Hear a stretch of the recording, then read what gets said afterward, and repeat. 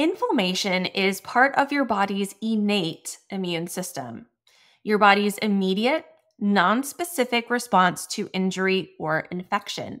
When you get a cut or a bruise, twist your ankle, or even catch a cold, it's your innate immune system that triggers that initial inflammatory response, sending in the first responders.